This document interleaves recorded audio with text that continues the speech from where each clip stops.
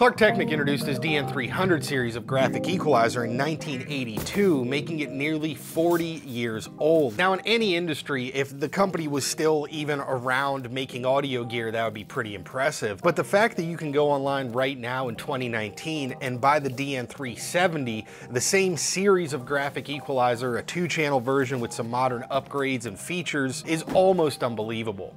It sounds like a dramatization, but how many other product series have been around with that kind of longevity at the top of the game? And furthermore, they haven't just frozen this one in time, they've continued to develop it and add modern features as the series has developed over the years. With the exception of the DN370 from Klark and a few offerings from Ashley, mainstream availability of high-end analog graphic equalizers just isn't what it used to be, and that's obviously due to demand. I think it's really fun though to jump back in time to when analog gear like this was a bit more common. Now, I've never been hugely into the boutique gear and stuff that's meant to color your sound, mostly due to budget, and I never really connected with the idea of vintage gear that takes a ton of work to keep going, a bunch of maintenance or specialty parts and things like that. I think maybe owning a Delta Lab Effectron delay that never did the same thing twice kind of got a lot of that out of my system at a young age. I really like gear that was designed to be incredibly predictable, to be reliable, repeatable.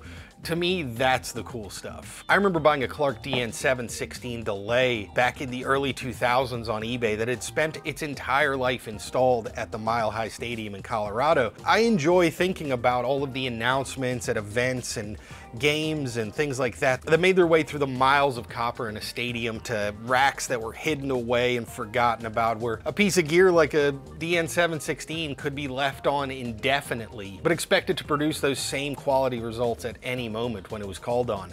In the era before cell phones and public Wi-Fi and constant connectivity, public address systems in arenas like that were the only way to get a message across to a large gathered crowd. And when you pop open a DN300 now, you can tell that the engineers working on these things were taking their job seriously. Now, as more of this stuff rightly ends up being recycled for its reusable materials, I hope to keep finding examples like this one that have led a pretty good life and just need a little care to put them right. So we can preserve a few here to show off as examples for engineers that might come along and never see something like this in their work going forward.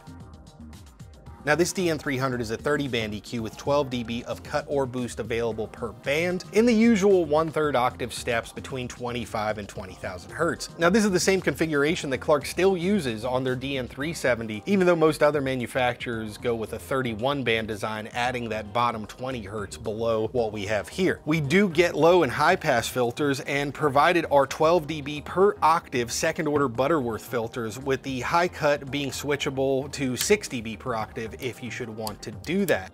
The high pass or low cut covers from 15 hertz up to 300 on these older models, the newer one going from 20 to 500, with the low pass or high cut going from 2.5K extending all the way up to 30,000 on this one. The DN370 moves that down to starting at 2,000 and only going up to 20. Now, these units here, being from the early 80s, have input and output topologies that can trip up even the most seasoned technicians then and now. So let's take a closer look. Now, while the I/O looks fairly standard and what you'd expect on a unit like this, we have to remember at the time the lack of standards for things like connecting an XLR up to a line level piece of equipment. Those standards wouldn't come around for almost another 8 years after this unit was first introduced. So buyer beware if you're buying gear pre, say, 1990, you need to take a look at what's going on inside, and we'll get to that in a moment. The input here is fairly predictable. It's an electronically balanced design, and you could order this unit from the factory with an input isolation transformer. The output, however, on these are unbalanced, and you could order a balanced output transformer to add to this. The input had to be ordered at the time you placed the order for the original unit, but the output transformer was an optional add-on you could add later. Now, the real kicker with these is they are pin 3 hot. So far we have a balanced input, pin 3 hot, and an unbalanced output, pin 3 hot. Now that's a whole other topic and could be multiple videos explained by people who are actually involved, and the best I can do right now with that is to link below a forum discussion. It's probably the best explanation online that you'll get in a few minutes of reading or studying as to what went on with these standards towards the end of the 80s. And there's a forum discussion with some engineers from manufacturers at the time who were working in the field who talk about exactly what went on and how much of a challenge it really was, not just to adopt the standard. Obviously they chose pin 2, that's what they went with, but within manufacturers, when you had current production equipment being sold out the door with pin 3, then all of a sudden you introduce this new standard of pin 2, and dealing with your former clients and future clients and current installations and different product lines that are in different stages of development, I can only imagine the headache that it was, but thankfully they did it and we have pin 2 as a standard now. So that's linked below, check it out, it's really interesting, but that's the buyer beware part. If you're buying anything pre-1990, say, just to be on the safe side, it's worth checking to see if it's pin 2 hot, pin 3 hot, if somebody converted it, if the person that converted it did it right. There's all sorts of issues people have caused thinking they needed to convert them and then making more trouble. So, buyer beware. This one is in fairly good shape. The front panel has been bent, possibly just by these spacers being put back in the wrong place. It's also missing a few screws on the front panel, so we're gonna have to see about sourcing a few of those. But it'll be coming all the way apart to fix the bending issue here and rework those spacers. So it'll get a good cleaning then. It'll get fully tested at that point here in the next little bit. And then somebody also drew on it with a pen to mark like a preset. So not really sure what I'm gonna do with that. I don't wanna go scrubbing at it, but hopefully that'll come off pretty quickly.